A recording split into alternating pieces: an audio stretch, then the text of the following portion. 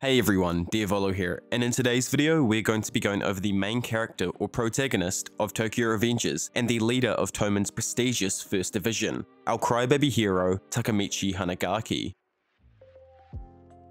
But before we get into Takemichi, make sure you hit that subscribe button and leave a like on the video, as it really helps out with pushing my content to a bunch of new amazing people. But enough of that, let's get into the video. So Takemichi, as I've said, is the protagonist and main character of the entire Tokyo Revengers story so far. At the beginning of the series, as a young adult, Takemichi is 26 years old and works a dead-end job in a DVD or video rental store. He has extremely messy, unkempt, dark brown hair and wears very plain clothes when compared to other characters in the series. Or even later on in one timeline, when he returns and is fully kitted out in a Dolce & Gabbana outfit. Keeping with the unkempt style of Takemichi, his flat or house is almost completely filled with rubbish and old food. Because of the way Takemichi's life had turned out, he had pretty much lost his entire sense of direction and didn't really know what his meaning in life was, as it really felt to him like he was going nowhere. In his own words, Takemichi said that since the age of 14, all he'd been was a lazy good-for-nothing that only ran away from all the confrontation or mistakes he's made throughout his life, never standing up for himself or his friends, and constantly disappointing loved people around him. But obviously this isn't the Takemichi that we know to grow and love throughout this amazing series. This is the Takemichi that had to be thrusted by an unknown assailant onto the train track and killed so that the real protagonist of the series could be reborn with an actual meaning and purpose for life. One afternoon after his shift at work, Takemichi is caught keying a vehicle by its owner. He runs off to the train station to get away from the rich salaryman and head back home. While standing there waiting for his train, Takemichi thinks to himself that he really hasn't got anywhere in life. He lives in a beat-up apartment with thin walls and gets treated like an absolute child by a manager 6 years his younger. He's only ever had one girlfriend, and this was while he was in middle school over 10 years earlier. He says that he's never had anything perfect in life, and he starts to wonder where it all went wrong for him.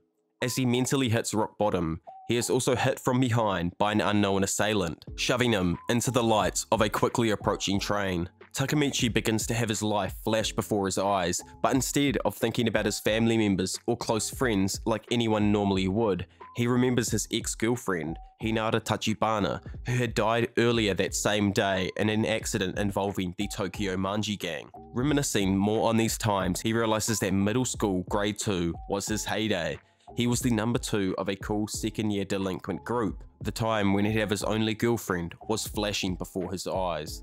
The moment Takemichi starts to think of his past with Hina, he somehow manages to break time itself and is initially gifted with the ability to move back through time and space 12 years to the day. We find that through a vow or bond with Naoto, where there is a specific desire and mutual agreement to change the events of the past so that the future is altered in a favorable outcome, one can time leap back and change things. But after one side of the mutual agreement is fulfilled and there is no longer any kind of inclination for one side of the party or that party has achieved its goals, Takemichi will be unable to travel back through time and save anyone else who might have not already been saved. This ability of time travel seems exclusive to Takemichi, and as I've said previously, if both parties have a mutual agreement to change the past and alter the future, then Takemichi will be able to time leap back with them to where the origin of the unfavorable outcome began. As broken as his ability to change the past may seem, there's actually some huge limitations to it, so that Takemichi can't constantly time leap back to the present timeline. Him and the person he shook hands with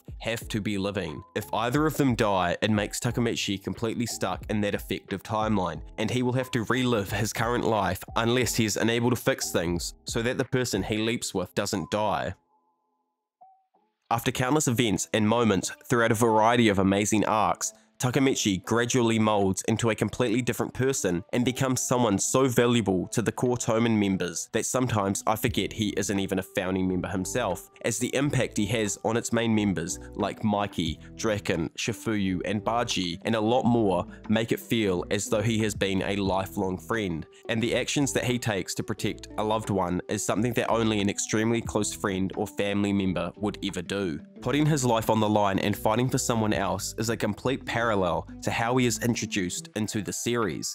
Now, instead of being a coward and running away from the first sight of confrontation, just like when he keyed the rich salaryman's car, he will now stand up for himself. Even when facing overwhelming odds of defeat, he will never refuse to back down. This conviction of his is spoken into existence during his battle with Kiyomasa, when he first stands up for himself and says, "I'm not finished yet. This isn't enough to fix 12 years of being a lazy good-for-nothing. I ran and ran. Ran and ran. I'm not going anywhere. I got a damn good reason not to. The Tokyo Manji Gang. Kiyomasa, if you want to win, you got no choice but to kill me, and I am not gonna lose." This fight with Kiyomasa is one of the only fights throughout the series in which Takemichi actually defeats an opponent himself through sheer desperation. After constantly questioning himself for the past 12 years and almost falling into obscurity while listening to Draken's words of telling him to run away with the girls to safety, pretty much telling Takemichi to run away and let one of his best friends bleed out and die. But this time, he makes the decision to finally change as a person. There are other moments that may be much more impactful, but I truly believe that this moment is one of the most important throughout the series.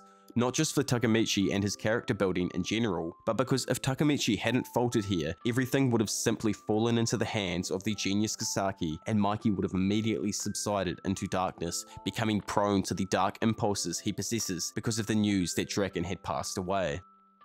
But obviously, this doesn't happen, and this is because of the pure endurance that Takemichi possesses. Takemichi is definitely not a strong fighter. He lacks style and doesn't have great movement, so for sure has never trained in some kind of martial arts like Mikey. Normally, Takemichi would only be considered as strong as any other delinquent fodder in the gang, as he never really wins by himself, but he's slightly different. If the significance of the fight is uncomparable and could result in the death of a loved one, then Takemichi's strength will often scale to a level near that of his opponents, possibly even higher if the story compels it. Where his true strength does lie is in the sheer endurance and determination that Takemichi has when it comes to brawling anyone who threatens his perfect future. From a young age, he's constantly stood up to older kids and has grown the strength to be able to take blows from people twice his size. And even if he is knocked down, he has the utter determination and durability to constantly get back up, to the point where the person he is fighting is often surprised by just how tough Takemichi truly is. Throughout the series so far, he has taken a variety of blows from varying weapons, such as being stabbed through the hand with a knife or being shot in the foot with a gun, and none of these injuries have really made any effect. Yes, of course they would slow him down eventually, but in the heat of battle, when the blood is pumping, it seems as though they have no real effect on him.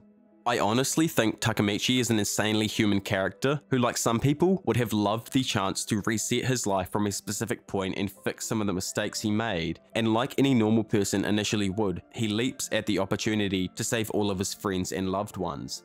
But what makes him special to me, and I think a lot of other readers and now watchers of the show, is his determination to never give up. This anime trope that is constantly used in every single action-based anime or fighting story can become a little bit overused. Like as an example, Fairy Tail I think overuses this trope. But with Tokyo Revengers and Takemichi, it feels as though the times that he does never give up are the moments that matter more than anything. Because as we all know, as readers and watchers, are the outcomes that are destined to happen, and often Takemichi is forced into a corner when trying to fix these. But never, when times are tough, does he seem to give up or be knocked down. Against all odds, Takemichi always seems to come out on top, never giving up on his original goal of changing the last 12 years of his lazy, good-for-nothing life. But as you know, I love the Tokyo Revengers series, and Takemichi Hanagaki is definitely one of the best protagonists I've seen, and he has some of the best character building throughout the series. So if you haven't picked up the manga yet, or even begun the anime, I recommend that you do both for sure, as you definitely won't regret it. And if you have enjoyed my video on Takemichi Hanagaki, then make sure you hit that like button and leave a comment down below with who you'd like me to go over next in Tokyo Revengers. I've also done some other character showcases, so if you guys want, you can check those out here. And if you guys are new around here and want to keep up to date with the latest Tokyo Revengers, Jujutsu Kaisen, One Piece, One Punch Man, Black Clover, and more anime content, then be sure to hit that subscribe button and ring that bell. But anyway, for now it's been your professional degenerate, Diavolo, and I'll see you all in a bit. Bye.